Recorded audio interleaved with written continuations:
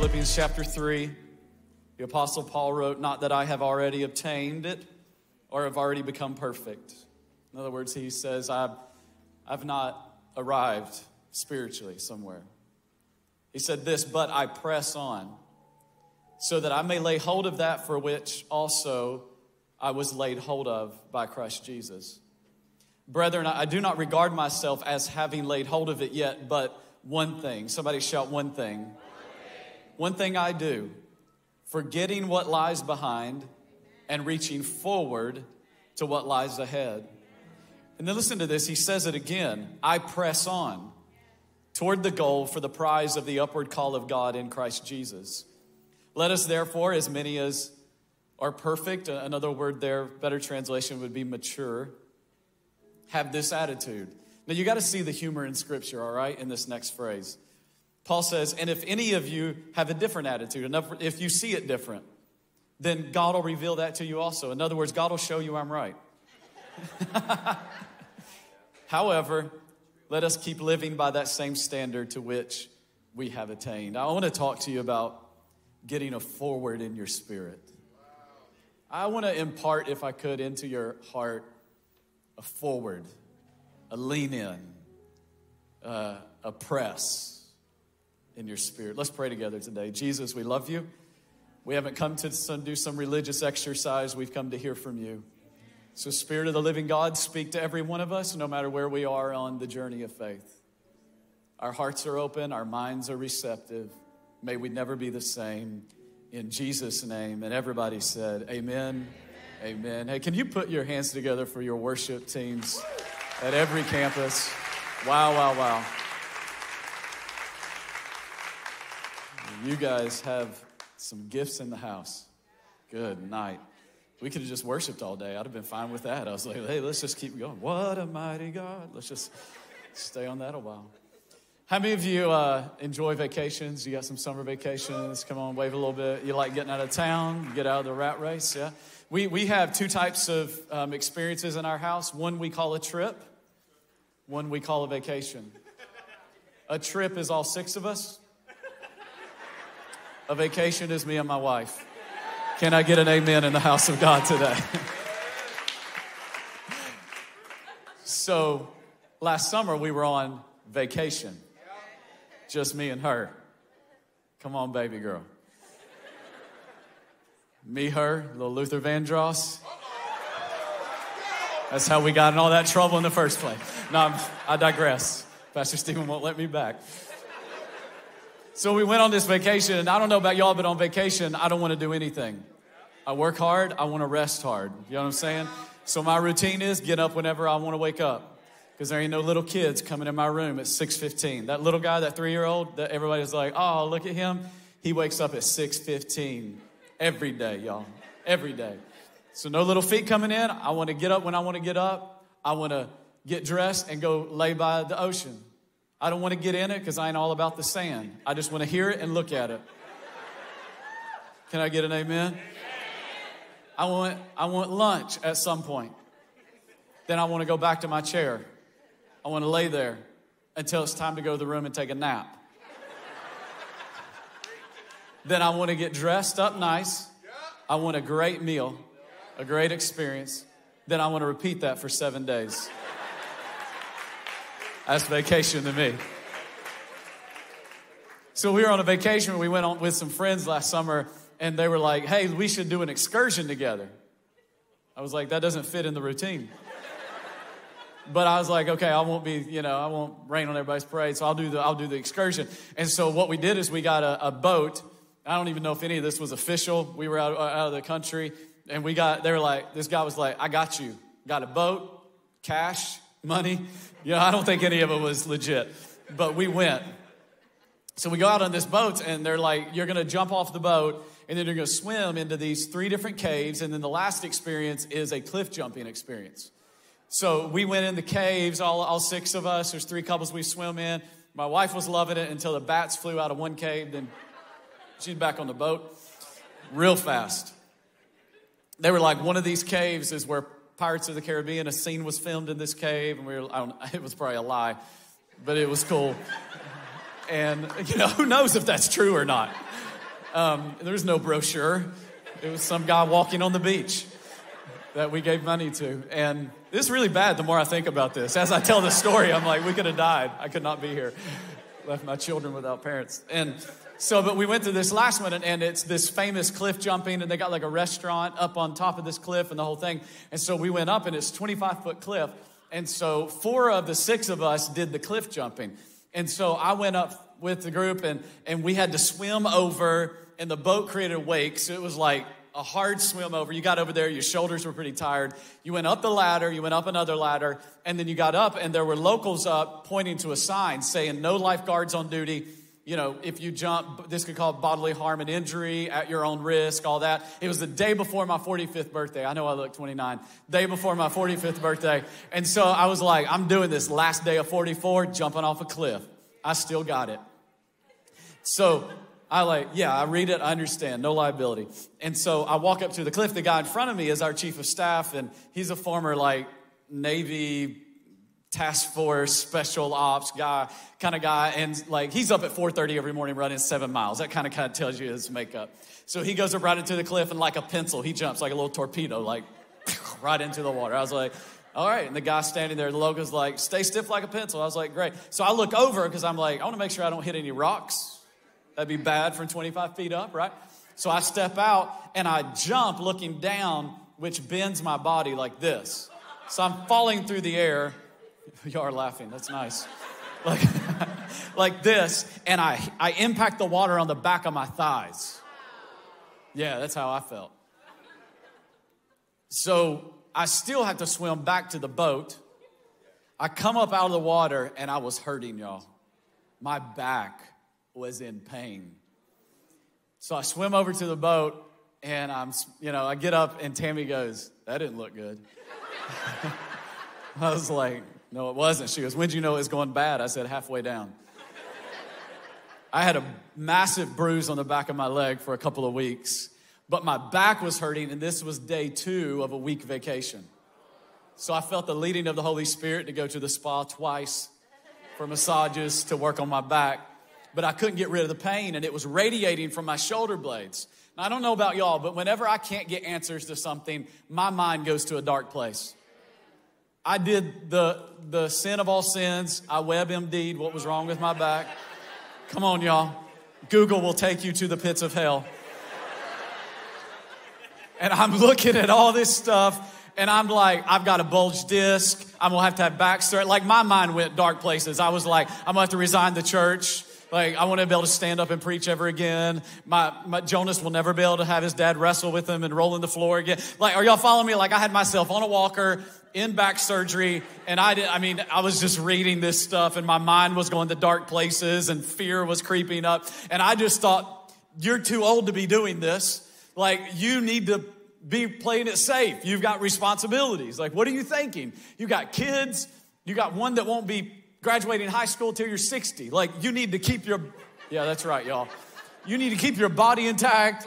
You've got responsibility. You got employees. You got college. You got all these things that you're responsible for. You need to learn to play it safe. And I'll tell you something. While I was thinking this, the Spirit of God whispered to me, you can do that with your body, but you better not do that with your faith. And here's what I feel like some of us have done, is that we've had moments where we took the leap of faith. And it didn't turn out exactly the way that we thought it should. And we've allowed playing it safe to creep into our faith. Or maybe it's that over the past couple of years, we've had so many stops and starts. I know people have experienced that through the season that we came out of, where it was I planned a vacation, then I had to cancel it. And I thought my kids were going to school, and then they weren't going to school. And after so many stops and starts and making plans and cancel plans, you kind of get to the point of, why try? Adam Grant, a organizational psychologist, wrote the most downloaded article in the history, I think, of the New York Times. And he said there is a third kind of middle stepchild of mental health, and it is called languishing. And he said that's where the majority of Americans are right now. Our life isn't thriving, but we're not in depression. We're just kind of, The marriage isn't all that we want it to be. but it's not going to file for divorce. It's just kind of, And the finances aren't where we want them to be, but we're not filing bankruptcy. It's just kind of, And if we're not careful, our walk with God won't be passionate on fire where we want it to be, but we're not walking away from it either. It's just kind of, And I've just come to maybe impart some faith into you to say it's time to move forward. It's time to get what the Apostle Paul had in him, where he said, I'm forgetting what is behind and I'm pressing forward to what is ahead. If I could do anything to you, it would be to impart a forward into your spirit that goes, I may not have gone the way I wanted it to. I may have jumped before and experienced a little discomfort, but I'm not going to stay here languishing. I'm not going to stay in this comfortable place. I'm moving. Somebody shout forward. I want you to get a little ridiculous. David was sent by his father out to the battlefield, and he was taking a little charcuterie board. Read your Bible. Said a little cheese and meat. And he walks up on Goliath, you know the story, making fun of the armies of Israel, and nobody from Israel will go out to fight him. It's interesting to me in the text that David says this. He doesn't say, who is this Philistine? He says, who is this uncircumcised Philistine coming against the armies of God? Here's what David was saying is, why are we scared of a giant who is not under the covenant of God when we, the people of God, are under his covenant and here's what he was saying in New Testament terms. Greater is he that is in me than he that is in the world. It's time for the church of Jesus to stop languishing, to stop living in comfort. It's time to move forward. David said, I'll go fight him. Saul said to him in one translation, don't be ridiculous. And that's what the enemy's been whispering in your ear. You think that marriage can be healed? Don't be ridiculous. You think you can start that business? Don't be ridiculous. You think your child can come back to God? Don't be ridiculous. You think you can get financial breakthrough? Don't be ridiculous. I'm here to tell you, God is looking for some ridiculous people that will say, I'll just take God at his word. I'll believe him for what he says. Somebody shout forward. I love that the Apostle Paul said, but this one thing I do. It was a singular focus. He could have said a lot of things there. He could have said, this one thing I do is worship. And we would have all read the text and been like, that's admirable, Paul. Worship, God inhabits the praises of his people. Worship invokes the presence of God. In the presence of God, anything is possible. This should be the one thing we do. But he didn't say that. He could have said, this one thing I do is read the word. Faith comes by hearing, hearing by the word of God. That would be a great thing to do. He could have said, this one thing I do is pray. Jesus said, my house will be called a house of prayer. But he said, this one thing I do, I forget. I love that. It's not the thing you think he would say. He said, this one thing I do is I forget. I forget. Some of you need some spiritual amnesia. Some of you need at all of our little, come on online, you need a little like Men in Black. Like everybody look here. I'm showing my age if you hadn't seen the movie. It's a great one. You need to forget. I would propose you need to forget two things. Number one, you need to forget your mistakes. So many of you are stuck in languishing and not stepping towards the purpose of God and the call of God and not following the word of the Lord over your life because the enemy has you living in your past mistakes. That he constantly is reminding you of what you used to do and that decision you made and that sign language you gave that car on the interstate yes, on the way to church. Let's be real.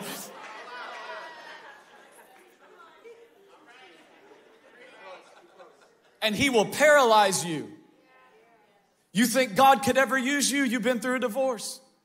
You think God could ever use you? Look at the way you talk to that person. You think God could ever use you? Remember when you used to hang out in the bar? You think God could ever use you? And he'll constantly be reminding you of your past. I have to wonder if the Apostle Paul, as he penned those words, thought, I'm forgetting what lies behind. I wonder if he thought about holding the cloaks of the people who stoned Stephen and goes, no, I'm forgetting what lies behind. I wonder if he thought about the Christians that he killed and he wrote, no, I'm forgetting what lies behind. I wonder if he thought about all the persecution he did to the church early in the New Testament and thought, no, I'm forgetting what lies behind. I'm just wanting to tell you, this one thing you ought to do is forget.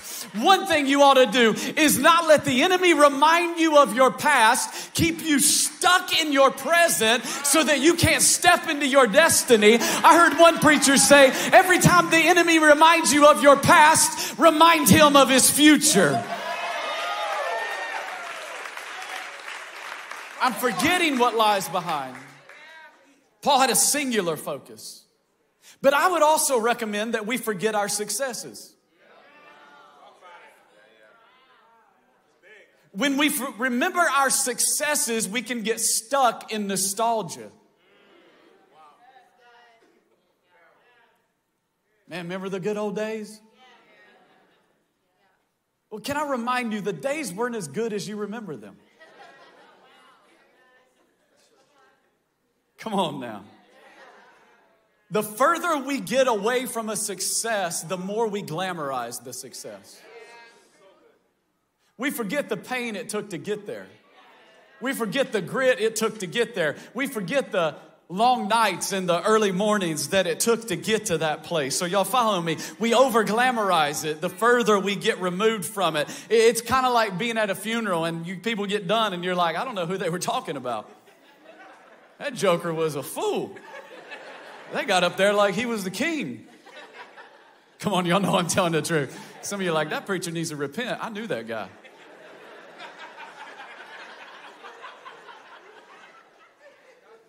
A couple years ago, we loaded the whole 6 of us and drove to Disney. Yeah, all of them. That's 12 hours without stops. We didn't get out of the neighborhood. We there yet? My screen don't work. I'm like, you have a screen in a car that is moving. What are you complaining about? When I was a kid on road trips, my sisters took the seats. I slept in the floorboard. Before seatbelt laws, I'm showing my age. I remember climbing up in the back of, you know that little flat part in the back of old cars? I'd climb up there in the sun and sleep. Anyways. I digress. Dad, the Wi-Fi in the car ain't working. I'm like, what you talking about? Wi-Fi in the car? You spoiled. So we get there and we have a wonderful vacation. A couple years later, after that, I made a covenant with the Lord that I would never drive those children further than the grocery store, all at the same time. Are y'all? Like, that's the limit. Grocery store and school. A couple years later, airline prices through the roof. We're like, Tammy goes, why don't we drive? I was like, it wasn't that bad last time. We drove again. This time I journaled so that I could remind myself of the hell that I endured. Are y'all following me? Because the further you get away from an event, the more you glamorize the event.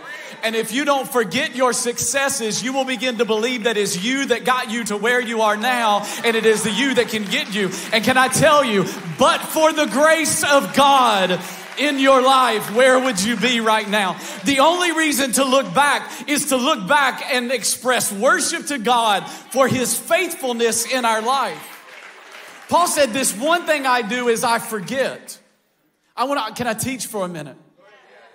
The word forget in the original Greek language is the opposite of remembering. You're like, Pastor Stephen brought this guy in?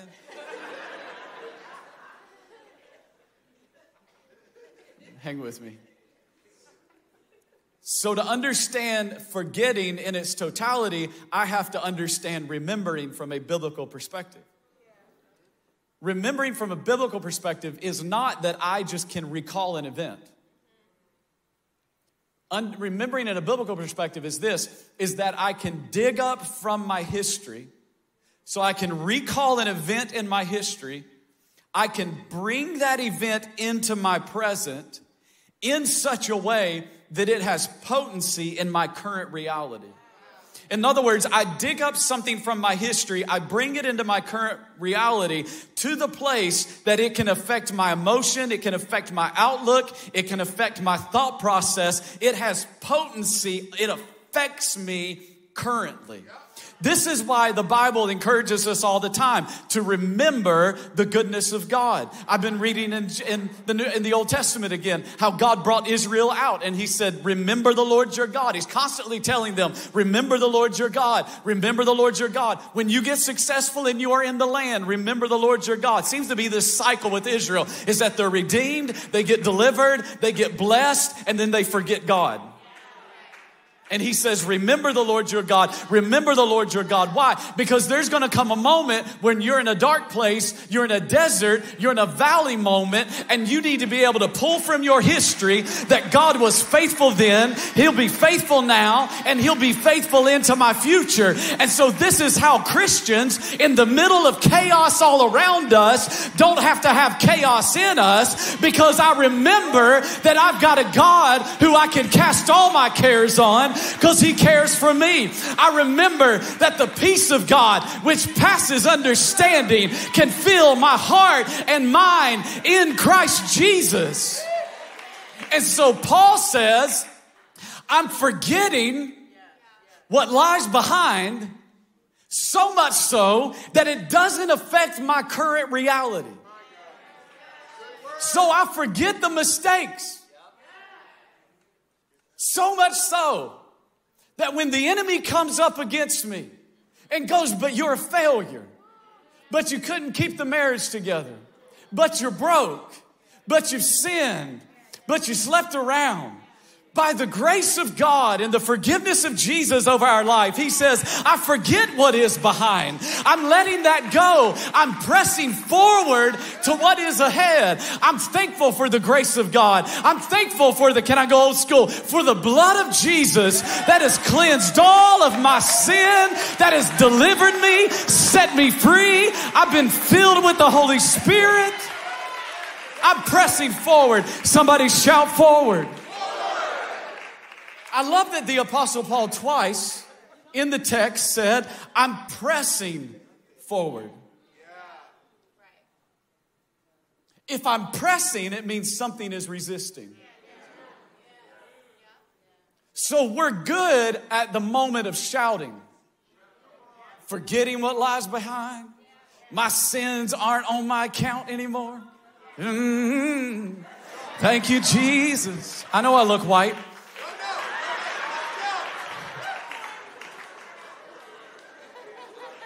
You are so fun. I love this church. I feel at home. This feels good. We like the moment of, I'm forgetting my sin. I'm moving forward. God's got destiny for me. But what about whenever to get you to where God wants to take you, he's got to build something in you that only comes through resistance. I'm pressing. If I'm pressing, something's pressing back against me. Remember that gym plan you had in January? I'm giving you a minute to recall.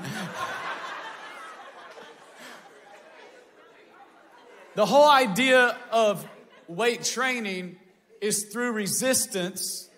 You break down the muscle. Obviously, you can tell I spent a lot of time there. It's not funny. I'm kidding, I don't. The whole idea is that through resistance, the weightiness of the weight tears down the muscle, so when it heals, it comes back stronger and builds more. It's the whole idea. I got into running several years ago and got into, I have to have something competitive to keep me interested in something. And so I did some races and half marathons and a couple of marathons, and there was a moment where I would feel this resistance. My body could do more, but my mind was like, nobody's chasing you, fool. Why you still run? But when I pushed through the resistance, I gained more endurance so that I could go more miles. Are you following me?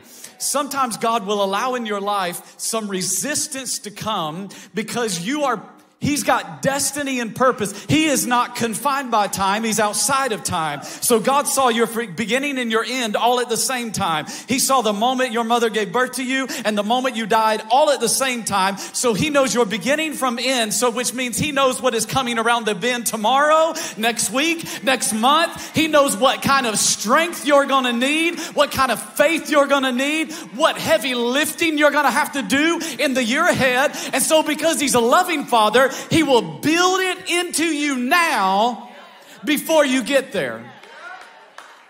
Are you following me? But you've got to face the resistance. But here's what we do. We pray prayers like, God bless me. God favor me. These are great prayers. Nothing wrong with them. God use me. God increase my influence. God make me a vessel. God, help me to make a difference in my school, in my work, in my community. And God goes, oh, let's do this. I'm all about this. But what He doesn't tell you is, I want to do that, but I've got to build something in you first. So then He allows some resistance to come into your life. And how many of you know that often God uses the sandpaper of other people to rough out the rough edges on your life? But here's what we do. I think God thinks we're schizophrenic sometimes. Because we're like, God, use me. God, bless me. God, I want more of you. God, I want breakthrough in my life. And God's like, all right, I'm going to use you. I'm going to bless you. And then resistance comes and we're like, in the name of Jesus, I rebuke the devil that's after my life. Right? And God's like, whoa, time out. I thought you wanted to be used. I thought you wanted to grow. I needed to develop your character because your competencies could take you where your character couldn't keep you. So I needed to build something in you. So I had to allow resistance into your life. Paul said, I've got to press in my spirit. I'm pressing. There's some things resisting, but I'm pressing. There's some things pushing against me, but I'm pressing. Some things have fallen around me. Some chaos has tried, but I'm still pressing. And some of us, we allowed this last season or last decade or however long of our life to take our press away. And our muscles of faith are in atrophy. Because we haven't been using them. Because you will lose what you don't use. And it's not God trying to get you, it's God trying to grow you. And so you could be rebuking the very thing that God is using to build something in you for the next level of faith He wants to take you to. Somebody shout, I gotta press. I can hear the Apostle Paul right now. He says it twice, not once, twice. The Bible says something once, you ought to listen. Twice, you ought to really listen. He says, twice I'm pressing.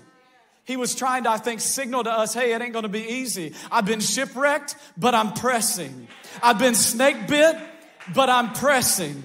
I've been called a God and called a devil on the same day, but I'm pressing. They put me in house arrest in Rome, but I'm pressing. I just want to say over your life, they may have fired you from the job, but keep pressing. He may have walked out of your life, but keep pressing. Your kids may have cursed you to your face, but keep pressing. There may be financial issues, but keep pressing. Somebody shout, I'm pressing.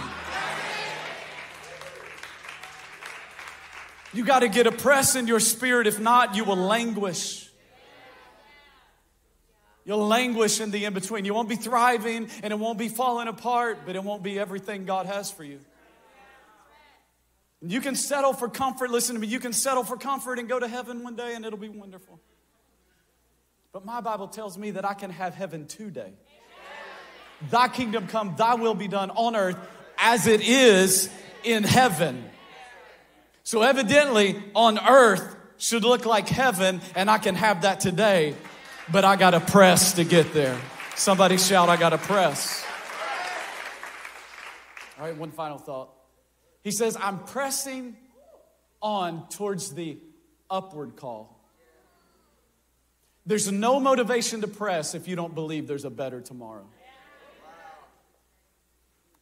And for some of you, it's not that you don't want to press.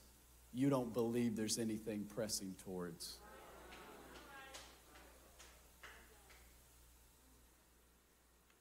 And it's not that you've lost your faith for salvation. You've just lost your faith for a better tomorrow. And Paul said, I've got an upward calling.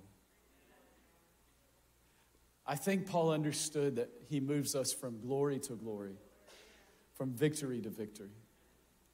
But here's the problem with most of us, myself included, is we want glory to be Monday to Tuesday. Let's be real. Monday morning to lunch on Monday. Fix it, Jesus. Yesterday. And God's more committed to your conformity to the image of his Son than he is your comfort. And if you're anything like me, a lot of times we're slow learners.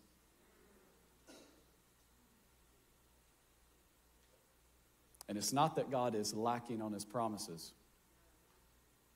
He's moving at the speed of our obedience.